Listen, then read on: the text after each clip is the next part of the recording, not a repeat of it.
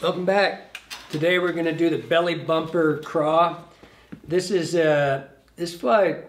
It's only been around for a few years. It's springtime. This is just an exceptional small crayfish platter. It's great for ice out. Anywhere you fish, if you're a dragger, if you like running under a bobber, this thing is unbelievable. It's just a really small profile crayfish, super simple, rides upside down, rides with its nose up like that, so because it's going to have the weight down here. And all it does, it gives you a really clean little, profile. You can do it in a bajillion colors. We do it in olive. Jeremy likes that dark. I like this lighter one. The tan one's great. You can do it in any color you want. And so, but it's a super simple fly, and one of the beauties of crayfish flies that, it seems like the more intricate they get, that it's just harder to, get them to fish right. This one just fishes. You can dead drift this as a nymph too, by the way. So it's pretty simple. It's going to be the hook. This is the U106 series, and this 6. You can tie this down to a 10 if you want to. In July, you're going to have tons of little tiny crayfish from that big to that big. And as they start developing their pinchers, where they're hanging out, that's when something like this is a small crayfish. And so, but it's just like, this is trout food, man. They live on these things. The one thing I found out after just, I've been a taxidermist since the 70s. I've done thousands of fish, and the one thing that's common to almost every trout, if there's a crayfish in it, in the old days when we were mounting them before the reproductions and stuff, you would find a piece of a crayfish in virtually every fish I mounted. I don't care what it is, including pike. But trout for certain, you found something that had to do with a crayfish no matter what. And so this is the U series hook there. That's the Econo series. And you can see, I haven't put it in the vise yet, but it's got a bend to it. So you can see right here, so that bead's going to sit right on that. So it's belly, boom, down it goes. It's going to ride like this. So obviously this is going to be pretty much weedless and, rockless. So we're going to have, and that's going to be this bead. This is going to be a 3/16 copper. Tungsten, we want it heavy. We want it to go down. We want it to drop, and you can pick this thing up and it'll undulate like this. For body, semi-seal, you can use a semi-seal dark olive. I believe on mine, I used the SLF. I just really dig Whitlock's colors. He's just really good. And I can't remember, I think this is shrimp olive, I can't remember. But again, you're gonna use whatever color. I do them with that little orangey color right there. Whatever you just, wing it, go crazy. Leg wise, it's just barred sexy floss. That's going to be your leg. Those are just their legs and antenna at the same time. And then the kicker is just the squirrel skins. These are one of the more, when you get down to it, this is such a versatile product. This is something you should always have. And you get it zonked, get them zonked, because then you can use them as zonker strips. But there is a lifetime of caddis collars and different hair that you can get out of one of these pine squirrels. We do it for a lot of the caddis. It's just different colors, but it's all micro zonked on these little ones. They're all real fine. So the thing's just super, super swimmy. So this is mine now, forever and ever. That was already mine, just because we want to keep with this color. So I'm going to use GSP 100. You could use 50. You could use. There's not a whole lot of. You're not doing a whole lot with your thread on this as far as you're going to set the legs and stuff like that. So but you could use finer thread if you wanted to. Kick that thing out again. Sorry. Oops. Sorry. Keep it going. Or no, not that. Just the skin. Oh, the skin. Yeah, there you go. My bad. Hook good. Yep. So you're going to do this. You're going to have to do this. You're going to see that you've got the bead here, and you're going to have to work around this thing. You can go around. You can go over top of the bead if you want to cut it off, and I'll probably cut mine off and then just redo it with my dubbing. I did it both ways. When I first started doing the thing, I think I went right over the top of it. I don't remember. But so we're going to do right here. We're going to start. If you're going to set the bead and you want to change, your dubbing to go over top of it. We want that bead to be right there. That's going to be the belly bumper part that's going to hold it down on the bottom, just like that. No matter what you do with this fly, it's going to ride like this. It's going to hook up, point up.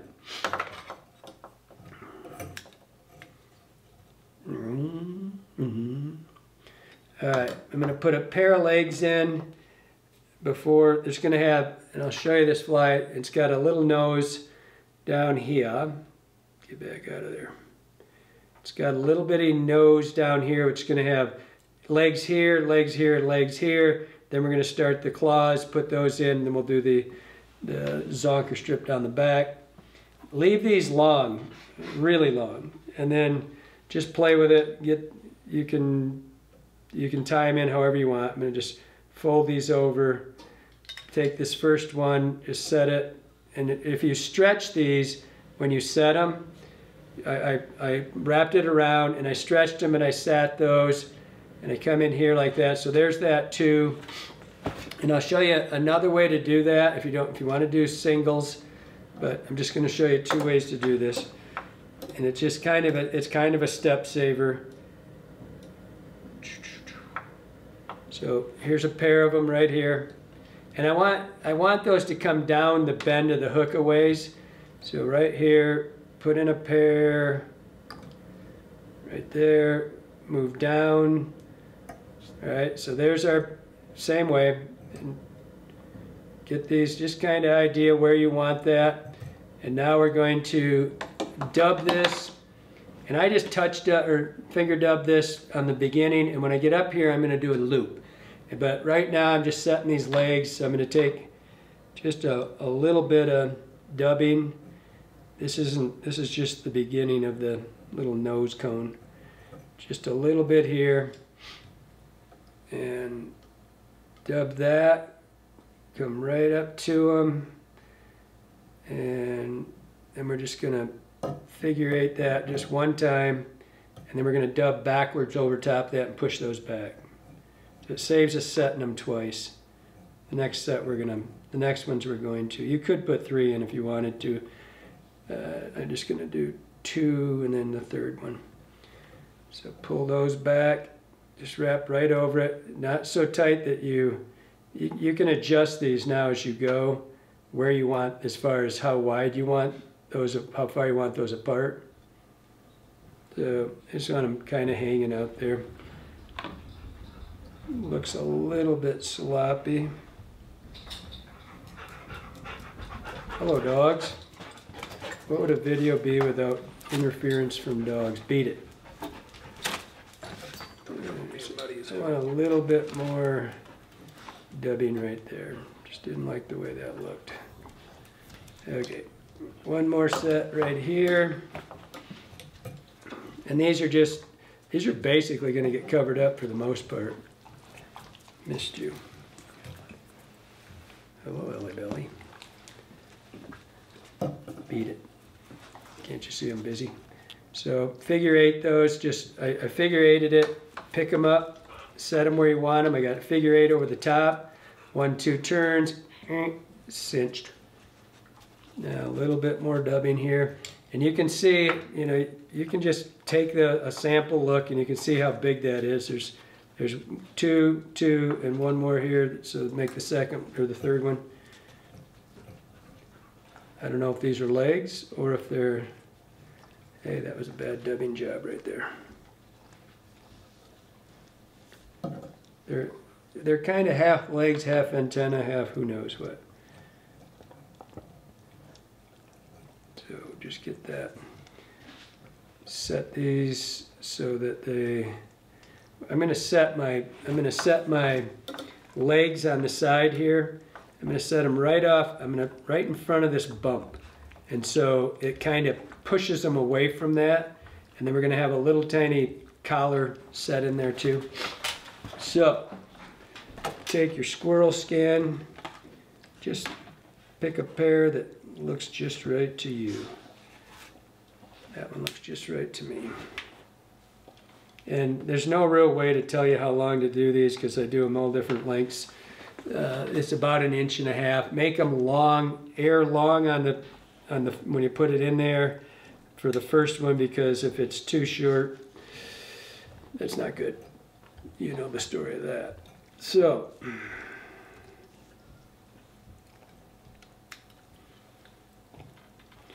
going to tie these. Now remember, this is going to ride this way.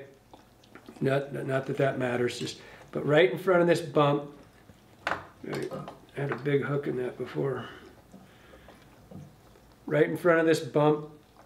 And don't worry about building bulk with these. You know, leave them forward just so you get a nice clean tie in. And off to the side, come right to the side of that bump and cinch it down. You can't, if you're using GSP, you cannot really crank on this. This is really fine. And if you really crank on these, you're gonna cut this material. So I got this side, you're gonna see when you put against this bump, like I said, you can't really crank on this stuff, but just make sure that you get it on each side of this, build a little body right there, nice and tight. But make sure when you look down over top of this that they're dead on. Don't reef on this because this is pine squirrel. It's a really fine skin. You just nice tight tension so that it's out around the bump. The bigger you make that, the more it'll flare them around. When you look at a crayfish when it swims, which it does very little actually, they crawl almost exclusively, but when you see it, their pinchers are together and there's always this air gap right between where their nose is, where their legs are reaching around, and that's what you're trying to get right here. So this fly is going to ride upside down, and you'll see on these things, it's right here's where they're going to be together. If you want to put a little bit of a carpus or nose right there, I do it on this side. It's going to have the zonker strip on the top. If you want to cover this up right here, you can. You don't have to.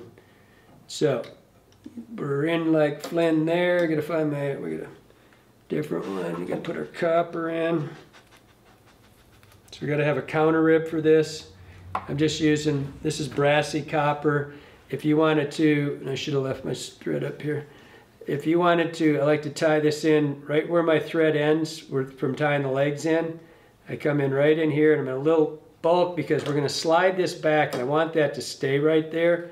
So when you come up here with your copper, bend it around, and you know that's going to stay right there, just build a little bulk out of it. Just give it, with your copper. It's going to build up with the, a little more than I needed. It's going to build up with the dubbing too, and then we're going to have this zonker strip that goes right over top of it. So there's the bottom of the fly. Look it over, take your zonker strip. This one I'm going to look for one that's maybe a little bit wider, a little bit more fuzzy. Here's a good, the bottom of this is kind of thicker right there. I might use that, but I'd rather find one that was just kind of all the same width right there. This one's just a touch thicker than the rest of them. And off he goes. Now remember, when you tie this in, I'm going to flip this over because it's easier for me at this point. When you tie this in, it's still in focus there? Yep. You have to tie it and fold it back so you make sure that you tie it in the right direction, because if you don't, the hair is going to be going forward, right? So you tie it with the hair going the opposite, so it's going that direction. We're going to tie it in, and when I fold that over, it'll all be laying back. See? See?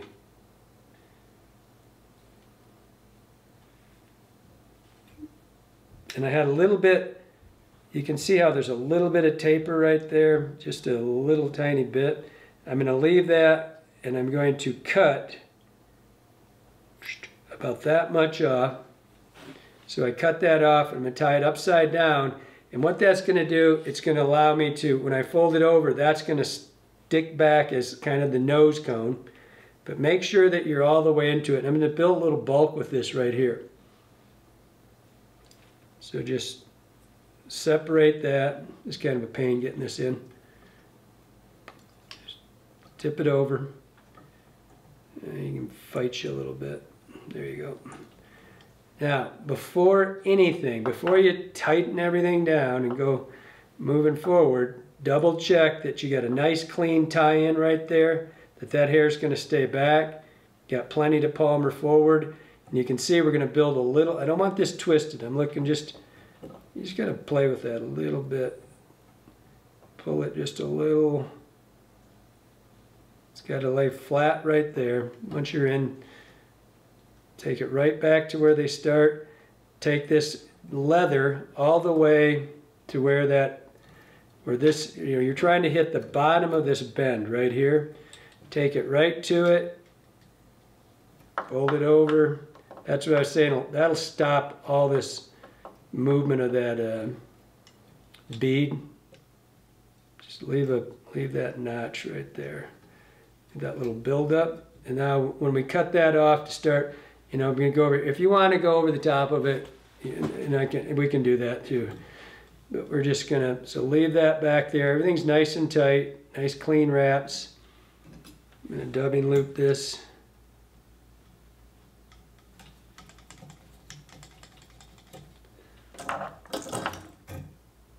Ooh. Come back here. So this is where if you want to go over the top of that right there with our dubbing, you can go right over the top of it because we're going to cover it. Sometimes, I mean, I do it both ways. In the first ones I cut it off because I was trying to make really clean ones. You can cut it off and do another dubbing loop right here if you want. So now there's really no taper to this body. So I'm going to build this loop in the material right here, kind of all the same length, or width, I mean, not length. Just get it all set up. We don't have much to do. We only got this little bit right here. Set that. And the one thing you'll notice about crayfish when you look at them in nature, if you're underwater looking at them, is that they don't really swim that much. Even though we've got tons of stuff that imitates these things, with the pinchers, my Nancy P and all that swimmy stuff, most of the time they don't swim. They crawl around. I did a 7-hour study on these things underwater. It's boring as hell. And it was like, they just don't do anything. You poke them and they would go, and you just watch and watch and watch and watch. And they don't ever, I just kept waiting for them to swim and do things, and they never really did. But when I did poke one, or some reason one would swim a little ways, what you see, it's all there is to it. They're kind of tubular, and what you see is this dark light, dark light, dark light. Every time they'd scoop their butt to swim, they would turn sideways and they'd be lighter. And so it's nice to have that contrasting color in these things, because if they do swim, that's what the fish will actually see. So we're just gonna dub that up close to the body right there, come up here, and I'm gonna jump the hook just for time's sake. You can see it won't do much. Ran out of dubbing, just a little bit short there. Jumping that, if you want to cut that off and do it twice, go for it. I ran out of dubbing, just a little bit short of the target. Not much. Ring-a-ding-ding. We never get through one of these without a phone ringing. Stay up there. Tighten up your stuff, mister.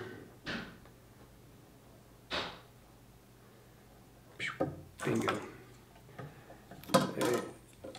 Looks like my dubbing moved over. We'll get to that in a second. That's why I cut it off and redo them, because it drives me crazy when I have to do that. So there's our fuzzy little body. I'm gonna come in here, pull this. I'm not gonna pull this super tight, but I am going to stretch it just a little bit. Make sure that my connection right here is where I want it. Everything's squared up. I'm right over the top of this thing. I'm dead over the top.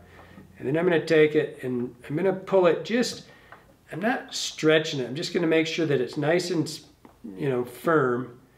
And then I'm going to give it a single turn And then I'm going to do it again and just double check. Yep, everything's clean. That's where I want it. And then I can get it out of the way and just secure this on this end. We got to still have to palmer it. But we'll cut that a little long. We'll get to that in a second. Oh, that was kind of sloppy. Oh, I hate sloppy. Now, there's no easy way to tell you how to do this one. You just kind of eyeball it.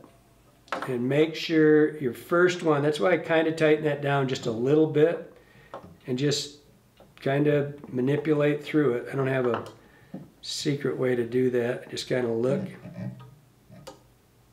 Chubby little body on this guy. Might have overdubbed that. I haven't tied one of these in a long time. Just kind of work your way through, coming forward. Just keep them over. Nice clean turns. Work your way forward. You just don't want to, like right there, I was grabbing a bunch of hair. Just move it. And then there's no real way to stop it from catching a few of them. There we go. At least no way I know of. Somebody might know of a way. Looks pretty clean. I think we need one more right there.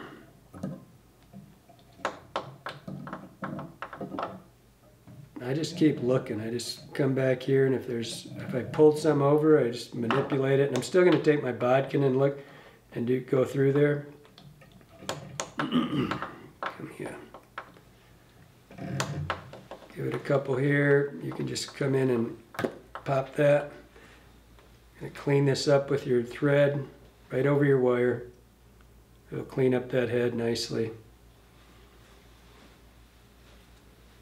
There you go. Like that.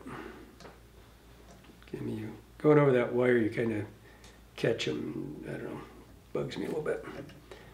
And then we can just come in here, tighten that down, and like I've done in lots of videos, take your Sharpie and just, because I'm using the clear thread, and I just hit it with that. If you want to use the other color thread, that's fine.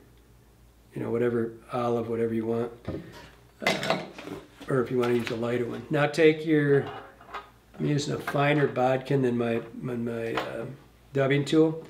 And we come in here and I'm just going to look to see if there's any trapped, like right there I think I've got a little bit of trapped material. And just pull it out without, try not to hook your wire. And so I had a little bit of trapped material right on the other side. So when my wire went over, I kind of pushed the hair down, and without, you know, don't go too deep into it. Just pull in and real lightly, just pick that hair out. And if you see some trapped, pick it out. It'll all be nice and uniform.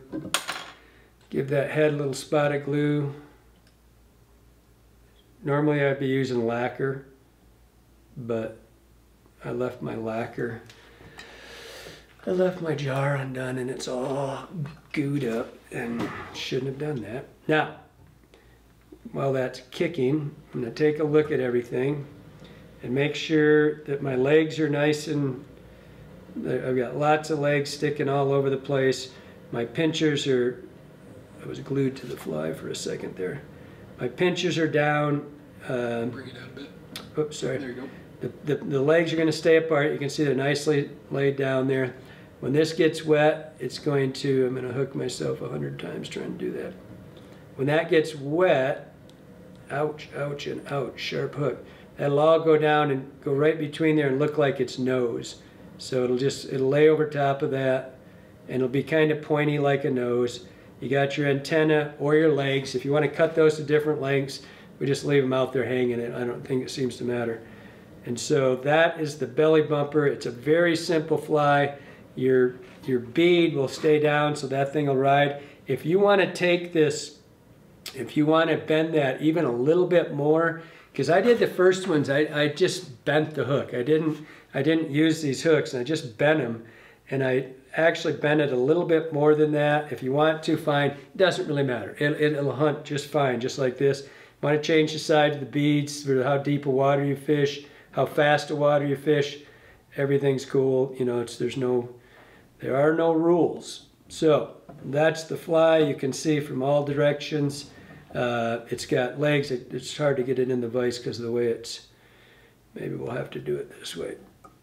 So that's the Belly Bumper Craw. It's got a nice, like again, it's a great early season. It's a great ice out fly. I love watching this thing drop. I mean, drop it out on the ice, pull it off, let it sink. It'll just, you can do it on a floating line, do it on a sinking line, doesn't matter.